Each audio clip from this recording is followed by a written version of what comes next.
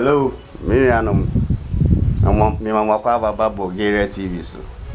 And they fish here do num brony potokasem adununsia potokasem ye kan 56 years ye na jbdanquah odi akoten wo Ghana politics ni enya no ba bi ko e yira Borgaria ma wakwa yeah mejo so na minu ya besro na nka waka abakwasem kakra fa yira jbdanquah go a kire na no pe mami ntia etiefo ene jbdanquah osajefo Joseph Kwame Chichi Boache Danquah senia ye na enim no na dofo nyina mani jesu se ene video ya anye no ba bia se chebi Danquah krom ene ye sa video yi na me ofa Kwame se men kama ne wa jbdanquah de oye I call him a man of many parts. I also call him a president Ghana never had.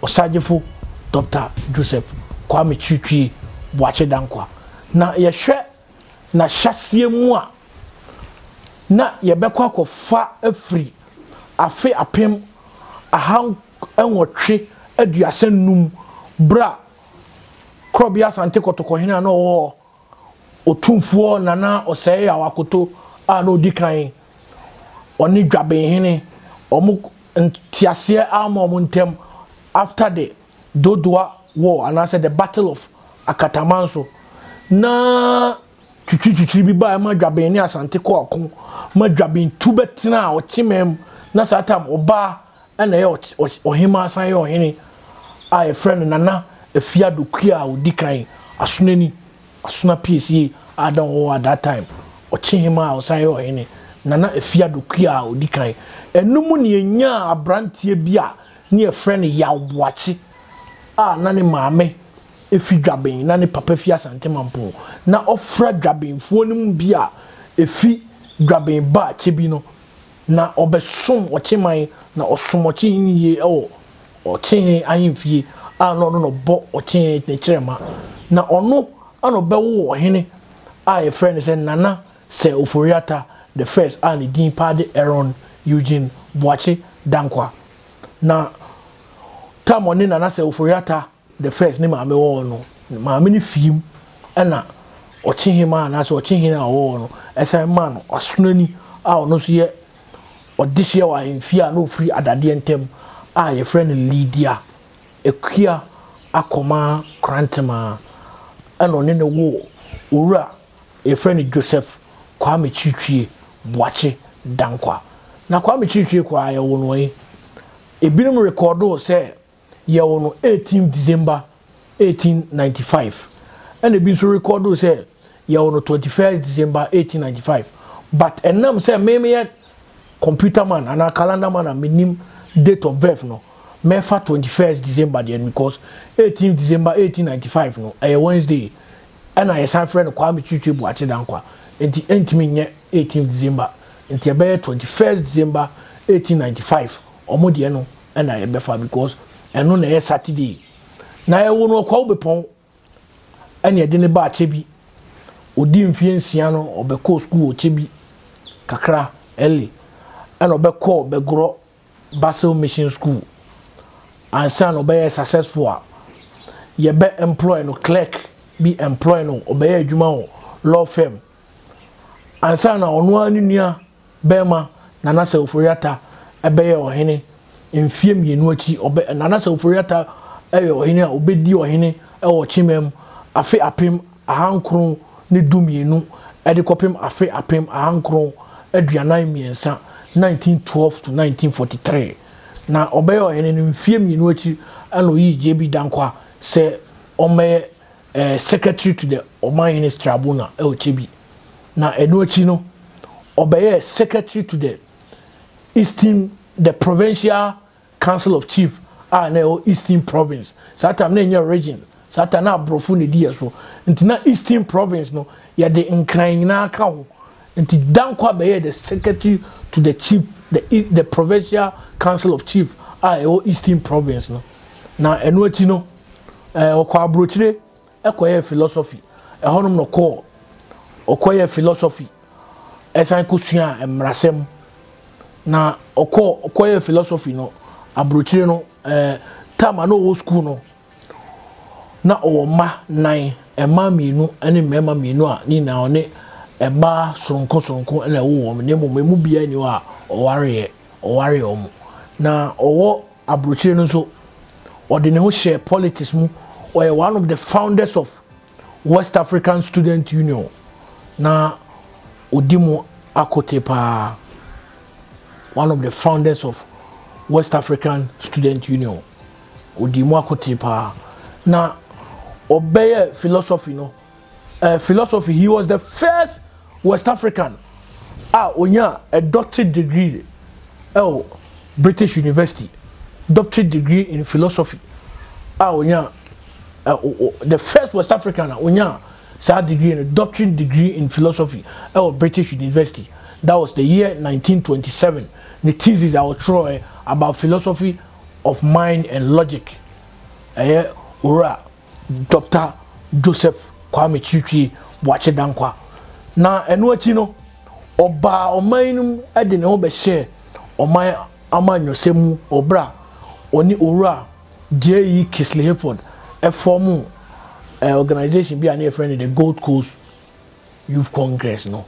Na enwachi na nche na ura J.E. Kisley Hayford no onya ne ba bi koya na se ofim enti Danquah etwa so ya amanyosem na kopem afe apem ahankron aduasan kron na afe apem ahankron aduasan ba akumu no na oye secretary to delegation bi a oman no yiye na se Gold Coast Youth Congress ni yiye ema okoshia the then British government ana ewo no na okan na Joseph Kwame Chichi Boache Danquah so oba no be form newspaper bi a na friend the Time of West Africa and I said the West African Times na your column bi a na friend the Women Corner ababa we bi a na friend Mabel Do and I said Mabel Do na oye ne papa enso ye a still lawyer, a daughter of an still lawyer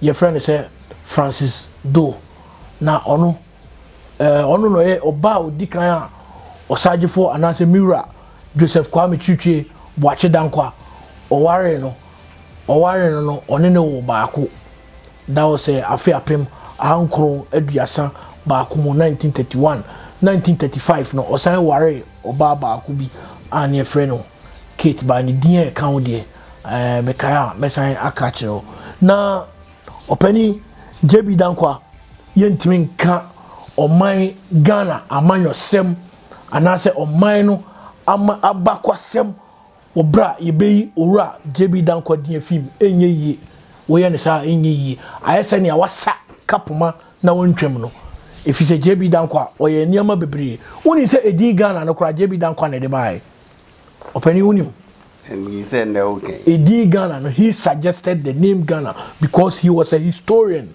no true books or true book bite Achimebuakwa Constitution, the account doctrine of God or church books bebre the account doctrine of God Achimebuakwa Constitution JB Danquah ne ma yehu se akanfo abose efi Ethiopia ebi so fi Israel na twawa no edin Ghana no ebrebe no de bai edin Ghana no in the year 1954 na owura JB Danquah edin Ghana ne bai odi kan de akana e bai na mpanifo ka se eyese ebekwa ko ese akanfo nko an o manim na oye na akan Ghana na omu ka se da bi ebe se akans ene gas nko an o manim no tracy old Ghana empire bia na o ano o tracy hu ze Ghana fo bebre no a tribes bebre o mamu ano e tracy omu history efi sa old Ghana empire ni minti sa dia se nya independent na yemfa o mine into Ghana nti Joseph Kwame Chichi Boache Danquah me amena na madie nyina ono no di edin Ghana no e bai ma yete to o mine we so enti metwa so a JB Danquah tamana abrofu die so no odne o hihye constitutional reforms bebremu otia Ben's constitution in 1946 JB Danquah described constitution is outmoded at birth Just a constitution no ye ka say outmoded at birth na che say emra ne yenya nyintum kura no etwam dada enti se meto so a na che say Danquah and say Joseph Kwame Twitwi watch Danquah on no free Ben's constitution is outmoded at birth now or joining Pan-Africanist movement degree if it say an American was the founder of the West African Student Union, African International Friends of Ethiopia. No count. Now, Osha, Afia Pim, Ankura, the Alliance, Amanyuku, D. Kai by I friend said United Gold Coast Convention, jbdanquah, Joseph Kwame Twitwi watch Danquah.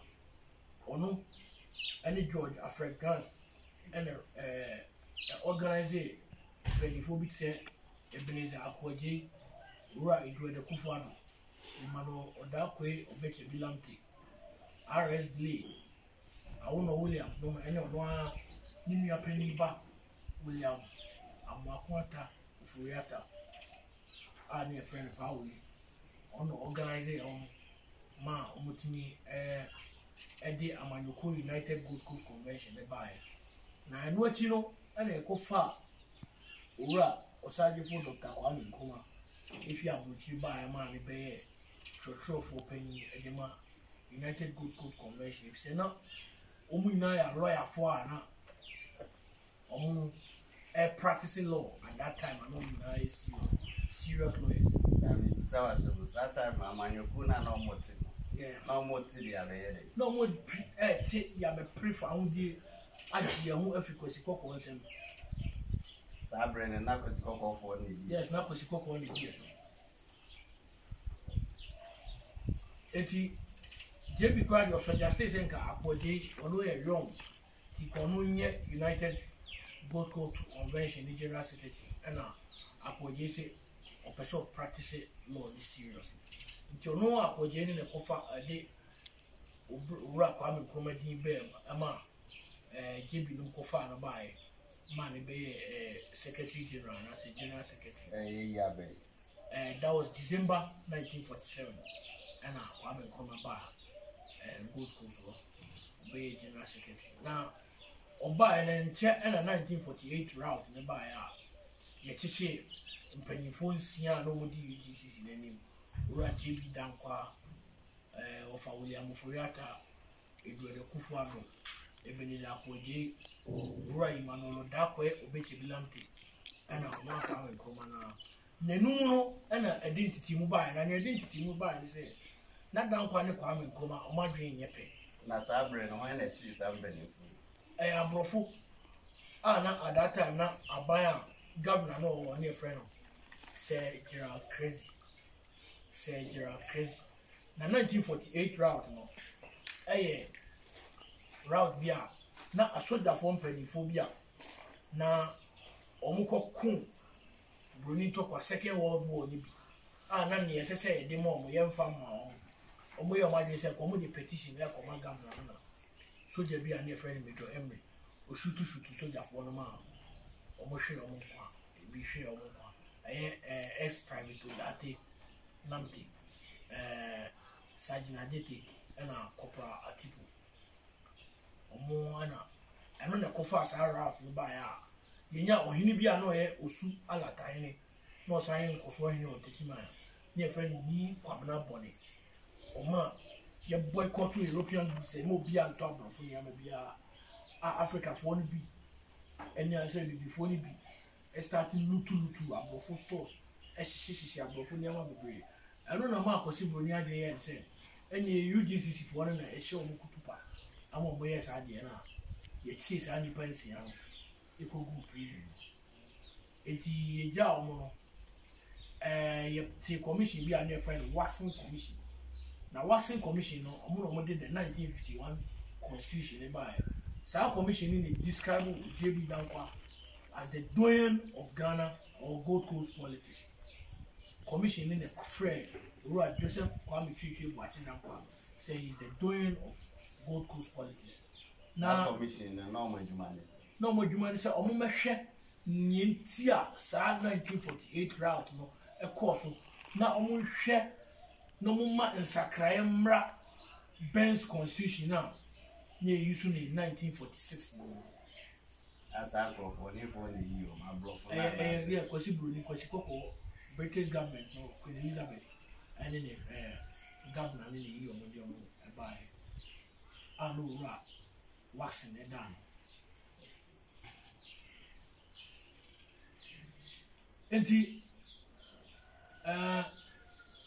entity mobile na nyema entity mobile se na JB ene Kwame omadwen enye pe if se na JB Danquah no fele se esese ye de boko ena eje fa odi ne mu na Kwame Nkrumah no exuberance no onimu ena no pese ye call the Russian way enti identity mobile ama aya wo mo bo so me da na to so duye ni afi apem ahankon edi okonkon ana ye kwasiada 12 June 1949 Kwame Nkrumah kote na manyuko a ne friend of Convention People's Party na JB Danquah de offer ya na metai kase oman no ani baby fi ene ono ne amanyuko omo hele no yene na ni yi kakra edi kire even in the 1951 elections no kwa JB Danquah ono ani kro obegina election wa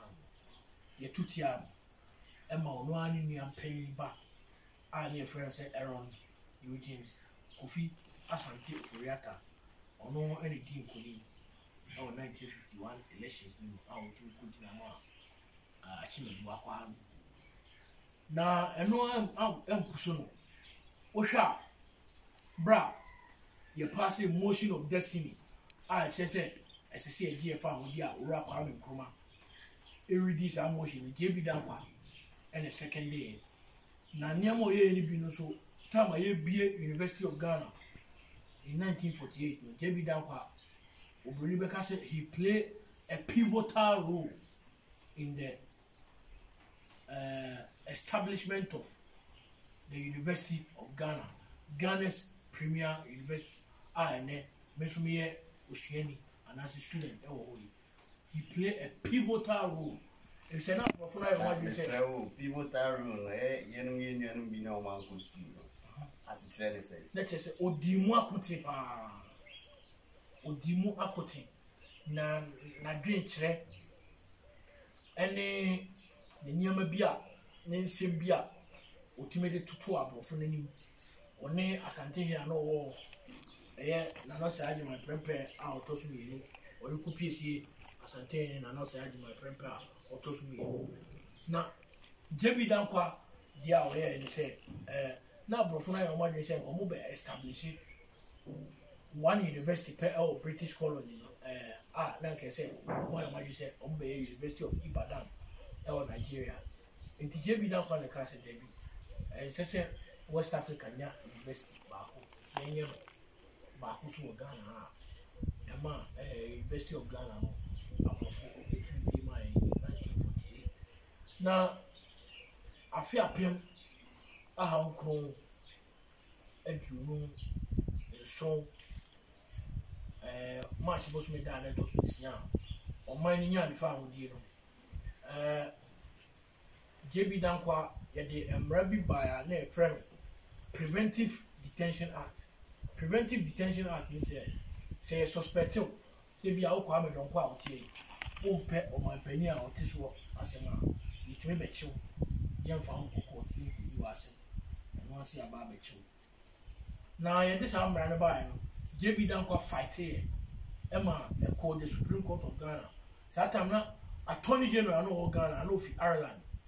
Near friend Harry Bain. Emma could debate JB Danquah an argument. Harry Bain to an argument. By National Supreme Court name JB Danquah the anything. Emma Preventive Detention Act. Ebeyemra so JB Danquah ye cheno. Afi apem ahanko edusia baako 1961. And the Jano in 1962. Obey Ghana Bar Association president of the Ghana Bar Association. The Ghana Bar Association, a lawyer for Nkabunku, wow. O my new friend Ghana Bar Association or by a president. And what you yes, I'm between in early 1963. We Yari the Gafio and I said Fiasio. Emma, the petition to bring come out. I buy a no. I ain't sound Fiasi. Petition to bring coin. That's all. Rock I'm come and find you. I fear him. I don't come to see him. Or the football so many and to some I wonder. jbdanquah, a corny crazy. And to see a jbdanquah, now jbdanquah, and Bapasemo, and now Yama be prayer, and so an idea to that. Now, ye no be now, ye jbdanquah, a 2 minute year. Ye be protecting a legacy, and I am a month for say, or you kunia, ye can't gana, a man yourself, and I shall mind about Cosema, Yinti. Who was in the Sabia, no, be Sammy. Then, that was. Let me dance it.